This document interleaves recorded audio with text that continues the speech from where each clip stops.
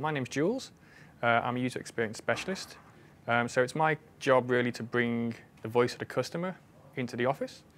So I work with product managers to kind of help shape the product, and they have their business needs they want to look after, make sure we're hitting our revenue and things.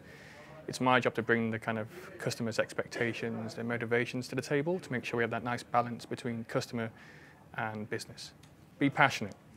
We're not the kind of sit down and everyone makes polite notes and the kind of office. We get stuck in, we do a lot of collaborative design, we throw things around.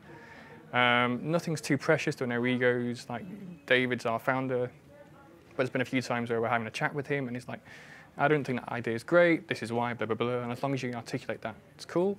So don't be too precious. We want to see passion. Do your research. So we're a very data-driven company.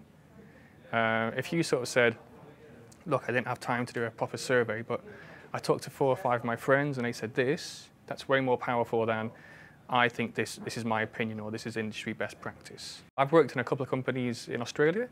This is the best culture I've ever worked in. Like I said, there are no egos, nothing's off the table, so we've just been like a really imaginative process where we're trying to rethink what the product should be.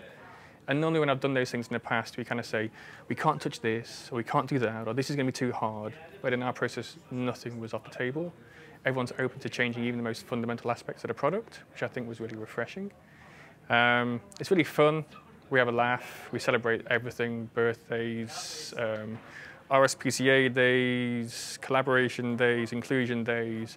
There's a lot of cake. I hope you like cake. So I'm in a product team.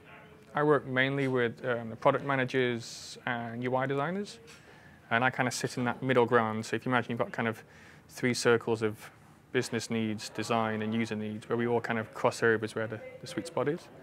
I help the product managers shape the product, and we kind of bounce ideas off each other. So often, the good thing about hipages is no one has a jurisdiction. Just because I'm not a product manager doesn't mean I can't kind of say, I think that figure's too high, or I'm not sure about that. Everyone has a voice, and all opinions are important. We never sit back and go, we're done. We always want to kind of find the next big thing. So I think that's what's going to keep us striving and innovating going forward. It might be a new technology. Somebody might sign up to a random product and go, oh my God, I had the best experience ever. Let's look at how they do it. Why don't we do it like that? So yeah, I think we're kind of cool and innovative in that way.